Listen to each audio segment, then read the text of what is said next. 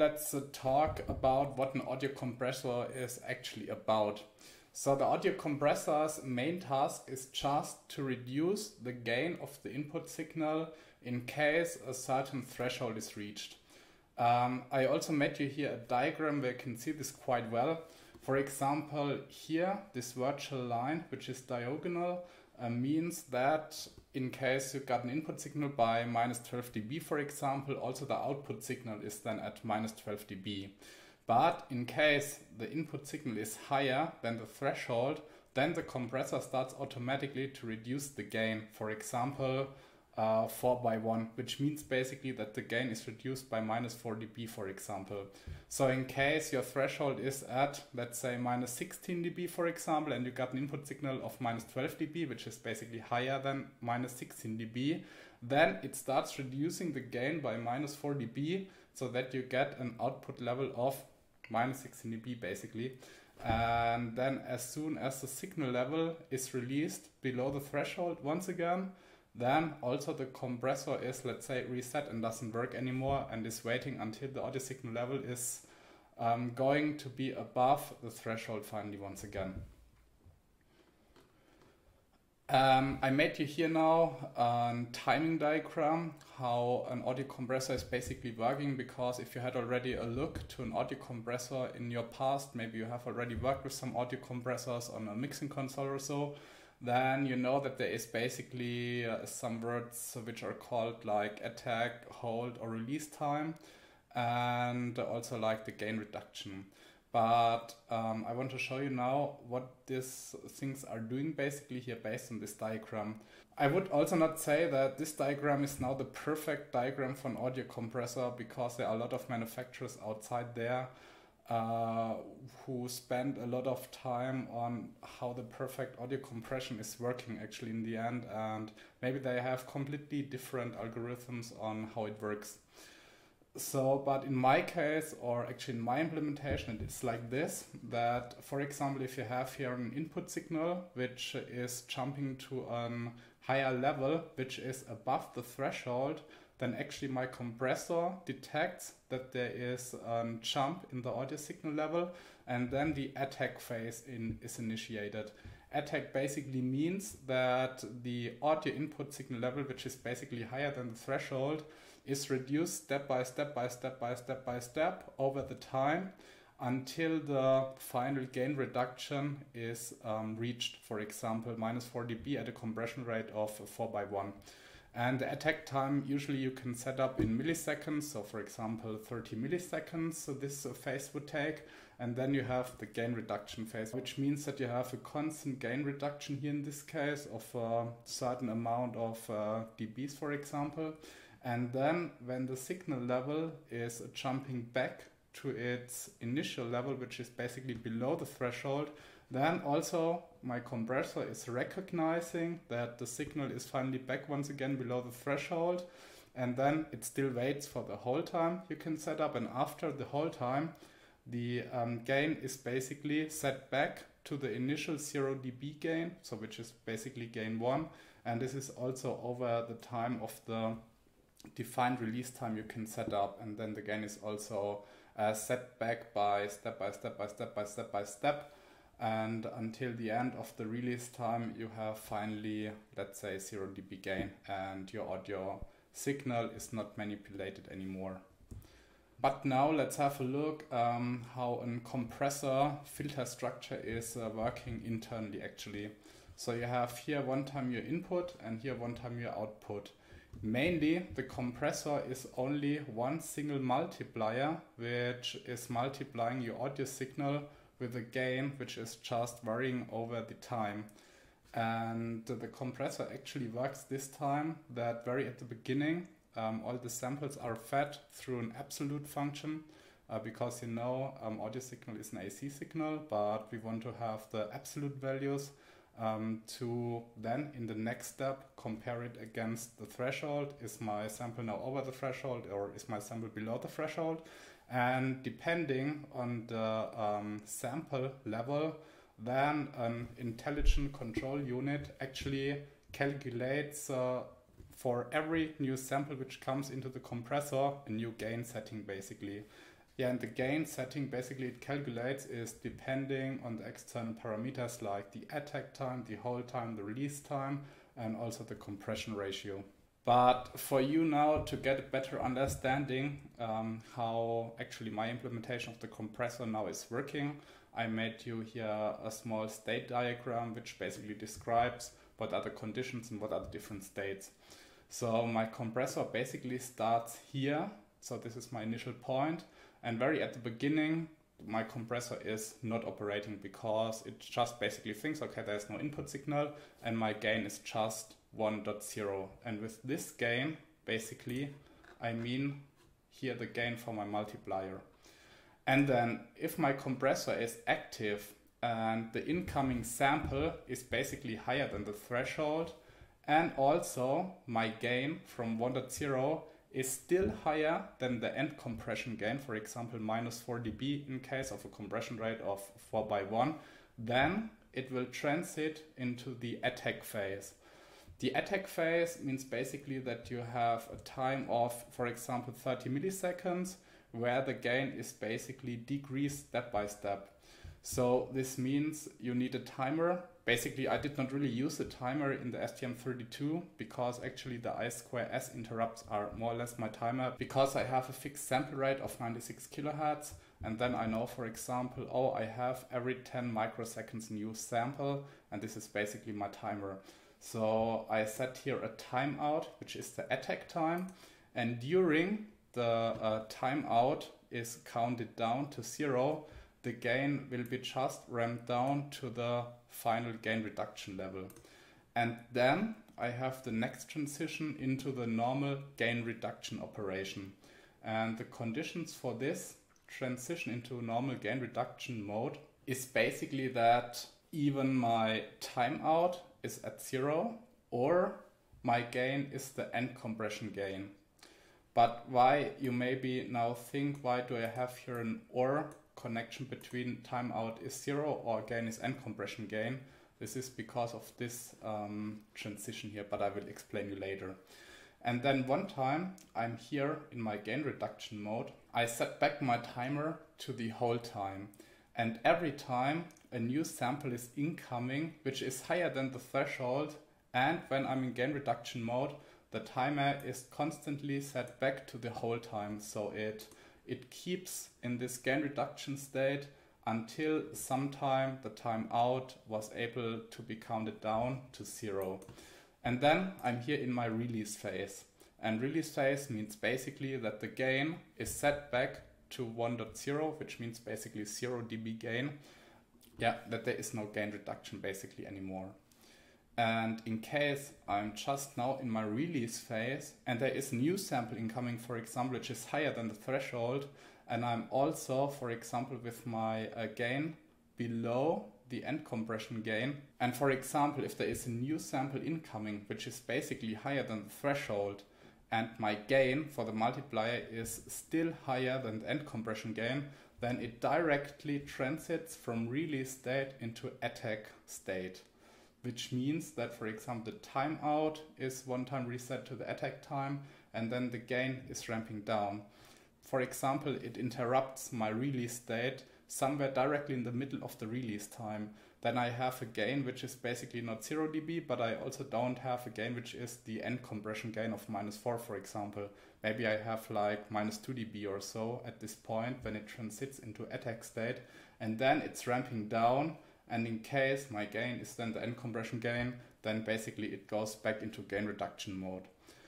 And once I'm in release state and my timeout is 0, or my gain is finally once again 1.0, then it will transit back into the no operation mode. Yeah, and this is basically all how it works. And now I will show you how I did the C code implementation in the STM32 project. So then I want to come to the implementation on the STM32. So as I explained to you very at the beginning of the video, my intention was not to show you once again how to set up all the internal hardware modules like the clocking or the I2S interface or the DMA. So I just basically used exactly the same project as last time with my IIR filter, also with the same interrupt. but I only modified now the IRR filters to become an audio compressor. So let's see what I have done here. So very at the beginning, I defined my 4 states of the state machine. Basically, I have one time the no operation mode, the attack, the gain reduction, and the release state. So those are exactly the same states as I have shown you inside the block diagram. And of course, I'm starting my state with the no operation mode.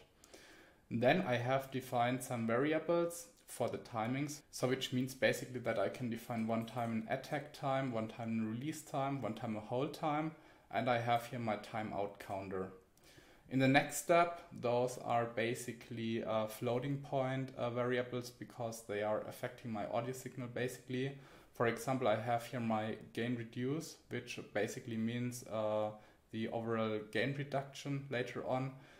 Then I have the steps for the attack and the release state because, as I said you, in case I'm in the attack phase and the release phase, then the gain basically is increased step by step with every new sample, and basically it needs to know how big is basically my step for the next new gain after a new sample was incoming. And then I have once again a variable for the gain and one time a variable for the threshold here. And this you should know in case you have watched my last video. This was the RX buffer and the TX buffer. But now let's see how I have initiated all the variables. Very at the beginning, I said the timing of one sample is basically 1 divided through 96 kHz. So I have basically 10 microseconds for every sample, which means that the half interrupt and the complete interrupt are fired every 10 microseconds because a new sample was incoming. And then I know, okay, in case one sample time is basically 10 microseconds, then I know in case I want to have for the attack time, for example, 30 milliseconds, then my counter needs to count down from example 3000 because then I have basically my 30 milliseconds. And my release, for example, I set to 20 milliseconds, which is basically then 2000, and my hold time is, for example, 10 milliseconds, which is basically 1000. And then in the next step, I'm setting here my threshold, and I said, okay, I want to have my threshold minus 20 dB below the maximum amplitude. But as I'm using a signed 32-bit integer for the audio samples, basically I have to multiply my threshold with the maximum possible value. But in case you're using a signed integer, you know my MSB is actually a signed bit. So I have to multiply the value with this here, which is done here. Then my next thing is the compression ratio. I decided for 6:1, so which means basically that during gain reduction I have minus 6 dB of gain. Basically means 0.5 of gain in linear scale. And then I'm just calculating here my gain steps for the attack and for the release. And this I'm doing basically by using 1.0 minus the gain reduction in linear mode, and then I divide it through the timings of the attack and the release. And I'm starting here with the initial gain of 1.0. Then I'm doing here all my initialization like call init, GPIO init, DMA init, and so on. And I'm also starting finally once again my I2S transmit receive DMA function, also as in the last time with my IRR filter project. And then I want to show you maybe once again what the interrupt functions are doing, because you should know them from last time. Here I'm recovering my samples from the input buffer, then I'm shifting my left and right sample by 1 bit to the right side to have minus 6 dB of gain. Then I'm summing it just up to mono signal, and then I'm applying here my compressor, but only on the left sample, and the right sample is basically not modified, so that I can show you later on the difference between the compressed signal and the uncompressed signal. But now let's come to my compressor. So the compressor is here. I'm just using the incoming sample and converting it to float. And then I have basically two differentiations here. For example, I'm using the absolute value of my incoming sample, and in case it's bigger than the threshold, and also in case the gain is still higher than the gain reduce or the final gain reduction, then it will transit to attack state, and also the time out will be to the attack time out in case I was in no operation mode before. Or if I was in the release phase before, then it can also transit back to the attack state with a new timeout of the attack timeout. And in case I just have a sample higher than the threshold and it is in gain reduction, then my timeout is basically reset to the hold timeout value. And then this is how you can transit back into release phase. So for example, if you have a sample which is basically below the threshold and my gain is also below 1.0 and my timeout is 0 and my state was gain reduction before, then I will go into release state and my timeout will be also fed with the release timeout. And then I have here basically a big switch case statement here, which is differentiating between the four different states basically. For example, in case I'm in attack here and my timeout is higher than 0 and my gain is still higher than the final gain reduction, then here the gain is just basically counted down with every incoming sample, and also my timer here is counted down. And for example, I'm not fulfilling this here, then it directly will transit into gain reduction and the timeout will be set to the whole timeout. Or in case I was here in gain reduction, for example, and my timeout is higher than 0, then it just comes down the timeout. Or in case the timeout is 0, then I will switch over to the release state and also the timeout is fed with the release timeout. And for example, I was in release state and my timeout is higher than 0 and my gain is basically below 1.0, then my timeout is also counted down and my gain is just ramping up with every incoming sample. But in case this here is not fulfilled, then I just switch back to the standard no operation mode. And in case I'm in no operation and my gain is somehow not 1.0 as expected, then it just basically sets back the gain to 1.0. And this is all my code. And now I would say I will flash it to the STM32 and then I will show you in Audacity how the different signals are looking and how the attack phase and release phase is behaving. So here in Audacity, basically I have recorded for you now an audio test sequence that you can see the behavior of my audio compressor. As I showed you in the code, my audio compressor is basically just applied to the left channel, and on the right channel just the original signal is bypassed. So you can directly see quite at the beginning here the behavior of the left channel in comparison with the right channel. In case you're wondering now what I used as test sequence, this is just basically a constant 10 kHz scene waveform, but it is just doing a level jump here from I think 1/10 of the maximum amplitude to 0.5 or so. I don't know exactly anymore, but the threshold is somewhere set below the lower and the upper amplitude here. So I would say to see this better, I would just apply a normalization here of the audio signal. I can do this here to, let's say, maximum.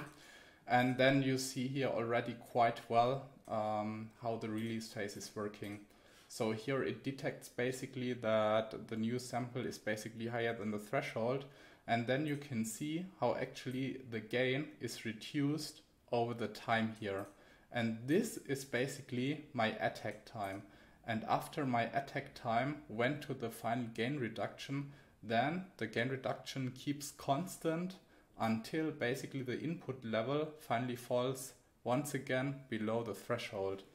And this, for example, you can see here. So the input signal makes a jump back to the small signal level. And you can see here at this point, this is a little bit hard to say because amplitude here is now quite small, but I can zoom a little bit in here by make this to normal. Yeah, and basically you see here that from this time to this time I still had my hold time, and then I'm here in my release phase where the gain is just increasing to finally to the 0 dB gain. But now let's come to real world audio example, because just right now we just have tested with a special test signal, but of course you want to know how it sounds now in reality. So maybe you should know that in my free time sometimes I'm also doing some live sound mixing, and I actually had a quite good recording from a couple of months ago with a female singer, and I just used now this sound I recorded at this evening to push it through the compressor. And what you see already is here the right channel. As I said, it's still the original signal, and the left channel is the compressed signal. And maybe just for information, I have changed a little bit the parameters here, because yeah, -6 dB compression rate was quite too much and it sounded horrible. So I adjust the final gain reduction to 0.7, which basically means a compression rate of 3/1. And I set up the hold time to this time 100 milliseconds and still have released like 20 milliseconds and attack 30. And what you can see already here is that the left audio channel has a little bit, yeah, less amplitude than the right channel. But we can see this also once again if I make a normalization of the audio signal, and then you see that some of the peaks are definitely quite smaller. So I would say I will play them now one time, the original audio track here at first, which is here basically the right channel, and then I directly will play the compressed audio channel. I don't beg for no rich man, and I don't scream and kick when the shit don't fall in my way, man. 'Cause I know how to steal, fertilize another behind my lover's will. I like the opposition, 'cause she don't take no pill.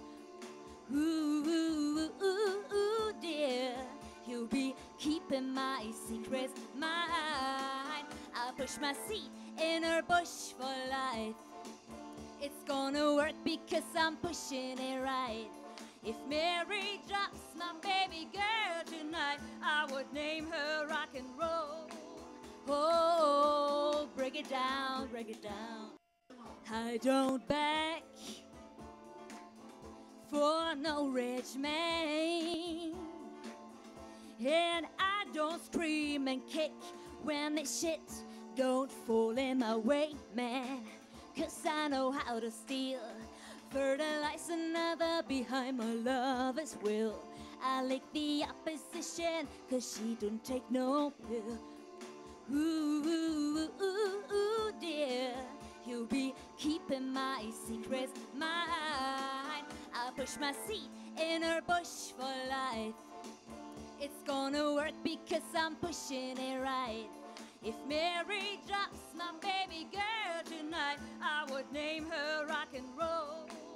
Oh, break it down, break it down. Yeah, thank you for watching my video. I hope you liked it also this time. In case you really liked it, for example, then you can subscribe my channel here below the video. And next time I will make an adaptation of the audio compression algorithm to make it an audio limiter. So next video will be then about audio limiters. And so I would say have a good week and see you next time.